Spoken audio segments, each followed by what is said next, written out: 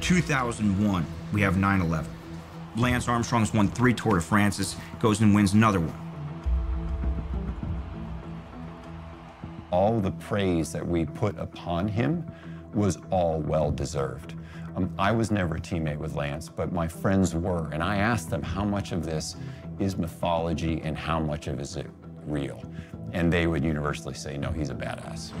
Oh, and Belocchi's gone down. Armstrong's off the road as well. Armstrong, complete control there. He's into the field, but what a great bike rider. He's gone across. This is unbelievable. I've never seen this before. Armstrong went across the field there. He's back on the road at 4 kilometers to go. I was in the press room when that happened, and even reporters who absolutely could not stand the man gasped.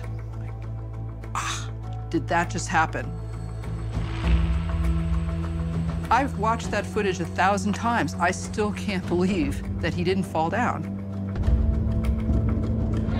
Right here! Yeah!